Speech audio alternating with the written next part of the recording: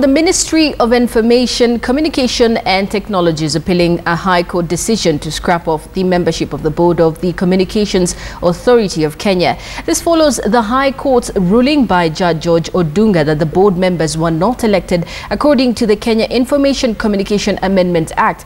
Addressing the press today, ICT Cabinet Secretary Fred Matiang'i said the act was enacted after wide consultations. That board was not formed by the minister. The board was done by a selection panel chaired by the Kenya Private Sector Alliance.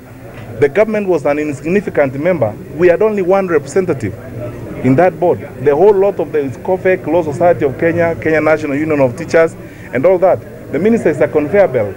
You are given the names because the interview process and everything is managed by the selection panel.